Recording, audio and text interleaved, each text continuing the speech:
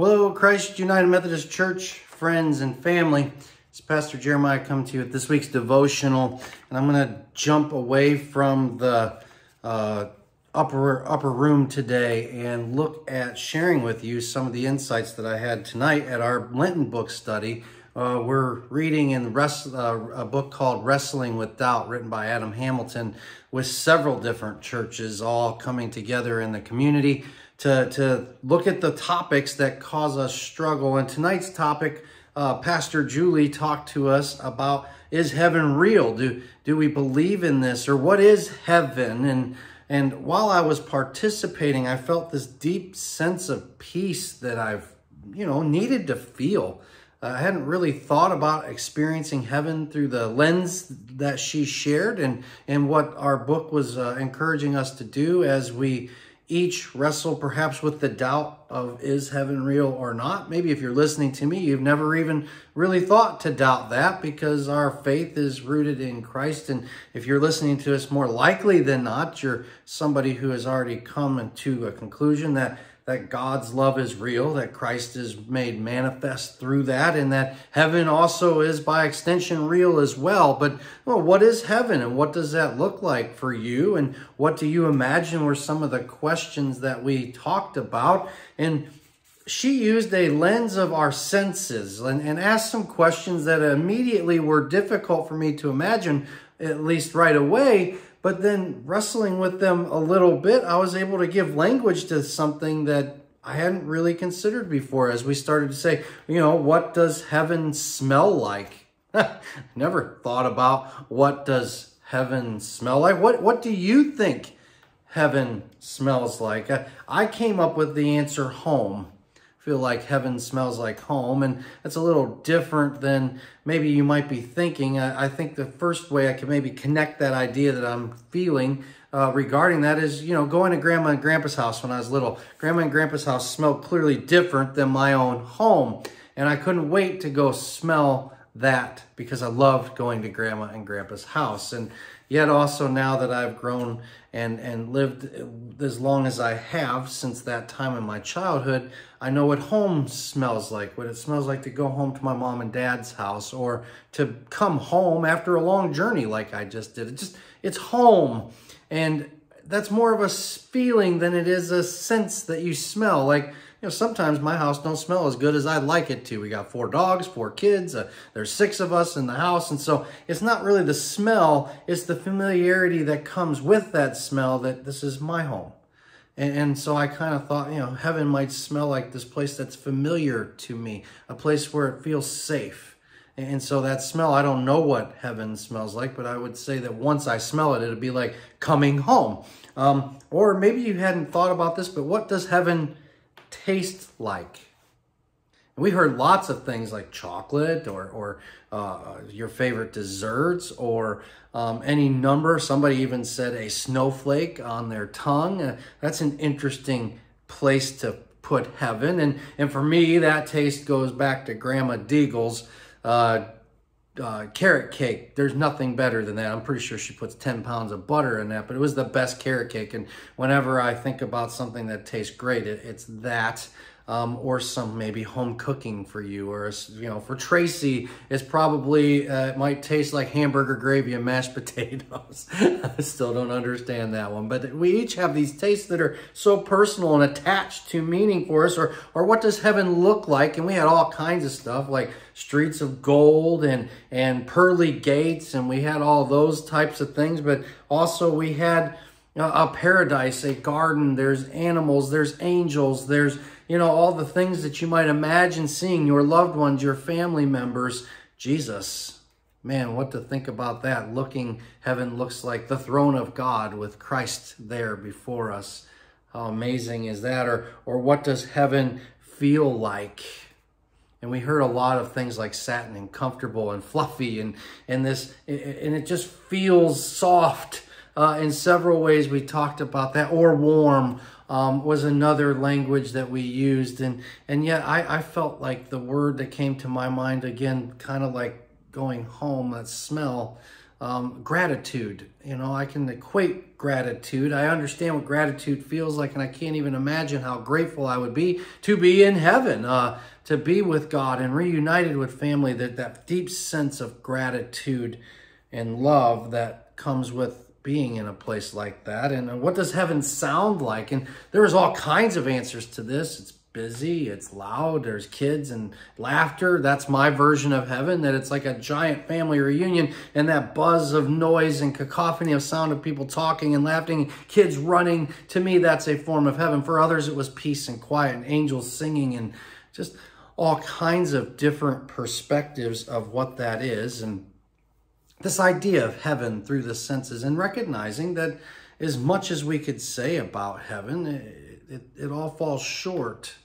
No eyes can see the glory or even comprehend what heaven really truly is. It's so much greater and more beyond than what we can even articulate and give language to. Scripture gives us some images of heaven, and we looked at Isaiah chapter 25, and we looked at verses 6 through 8. On this mountain, the Lord Almighty will prepare a feast of rich food for all peoples, a banquet of aged wine, the best of meats, the finest of wines. On this mountain he will destroy the shroud that enfolds all peoples, the sheet that covers all nations. He will swallow up death forever. The sovereign Lord will wipe away the tears from all faces. He will remove the disgraces of the disgrace of his people from all the earth. There's a lot hidden in there about some of the things. One of the idea of like food and this family gathering and being able to be together and share. But yet also God has destroyed death, erased our shame and disgrace, has made all things new, has restored that which was broken to something beautiful. This hope and this longing. And statistically, Americans report, even agnostics, 73% of Americans believe in heaven, but 23% report that they believe in God in a sense that's formal. And so even those of us who are struggling with how to name our religious perspective, or to even want to associate our spirituality with religion, I think that's probably the biggest struggle in those surveys, is the distinction many people make today between spirituality and differentiating that from religion, probably because of so much that is hard. But we also talked about heaven on earth. Does that even exist? And, if we look into the Lord's Prayer as we did tonight, thy will be done on earth as it is in heaven. That somehow heaven and earth are not separate and distinct categories, but somehow, in some way, heaven can be made real on earth. And how does one do that? We talked a little bit about what that might look like.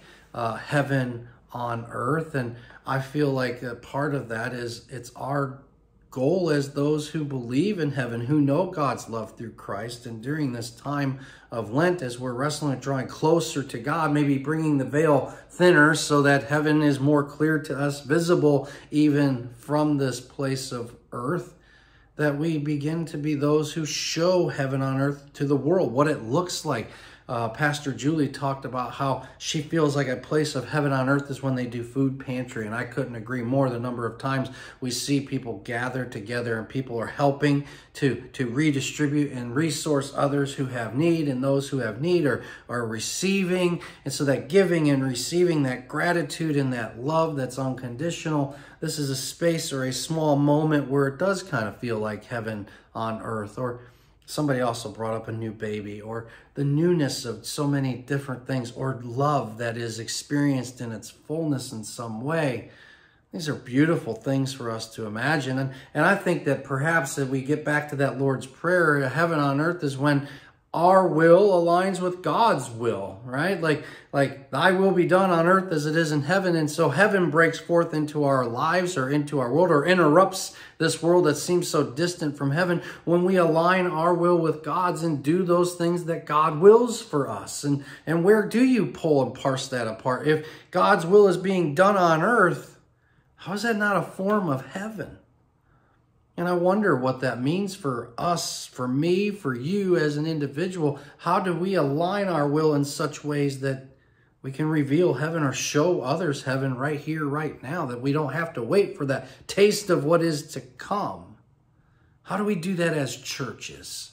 That's a question I wrestle with all the time. How do we as a church get beyond four walls and denominationalism and division that we may imagine exists in our pews, and instead start to live into the unity that I think is also hidden in that Isaiah text? Remember that God restored on the mountain for all people the rich foods and the gifts, not just some or a select few, but all peoples, and that the shroud that he destroys that covers all the earth is destroyed forever. And what is that thing that blocks our view from heaven, that's getting in the way? God tears that up and eliminates our shame and our disgrace. Something about what heaven is something deeper than just this thing, and that we get to go to after we've survived this life as long as we can and have maybe believed the right things just so we can gain access to a place called heaven. It's interesting to me to consider, and so I invite you to wrestle with it. What does heaven look, taste, sound, feel, smell like? And what are you going to be doing in heaven? A new friend of mine that I've made at this book study and I both agree there's going to be some eating going down in heaven, like a big giant buffet that all the calories and glutens and all the fat is removed, and it doesn't matter. We're just enjoying amazing food with those we love. And Isaiah even points that out with the best of meats and wines and these amazing things that are going on there. These are all limited things that fall short of God's glory, but they're amazing and beautiful for us. And why I shared this tonight instead of an upper room is because sitting in that space and listening to others share how they understood heaven brought me a deep sense of peace and joy, brought tears to my eyes to see a vision of heaven on earth taking place right then and there. We had Catholics and Episcopals and Lutherans and non-denominationalists and people from multiple churches all gathered together, sharing their hope for what is to come, and their belief that there's something more than this, and that this world, what we're at now, isn't so distinctly separate from heaven that we can't experience something beautiful and hopeful right now. Whatever you may think about that, I encourage you to think about it and wrestle with it yourself. And even if you do have doubts about what those things are, that you maybe put those doubts aside and embrace something, a larger faith-filled vision. And recognize that having doubt doesn't mean that it isn't real. Doubt in and of itself is not a problem. Whether or not you believe in something or not, that's a lifelong thing. And we grow as we age and as we experience new things. And so if you're struggling with this idea now, that's okay. The question will be, are you going to remain open-minded to something, or just close it off and say, nope, it's not real, can't see it, can't touch it, can't taste it, so it's not real? Well, there's lots of things that we embrace in our modern era of scientific reason and experience and logic that you may think are real because science has quoted that they are or stated that they are. But the reality of it is there's lots of things under the sun that we are told are real that we have no physical or verifiable evidence for. There are things that we've said exist based solely on the fact that the math says that it should exist, not that we've ever isolated it or seen it. And so we accept things on faith all the time. It's not irrational in our age to believe in something simply out of faith. We do it all the time. The question isn't about faith. The question is, what will you put faith in? Some will put it in their own logic and reason, or the logic and reason of others, and others can go beyond that into something spiritual and deeper. Wherever you are tonight with that, I encourage you to wrestle with it. And at that, I leave that with you in Christ's name. Let's pray.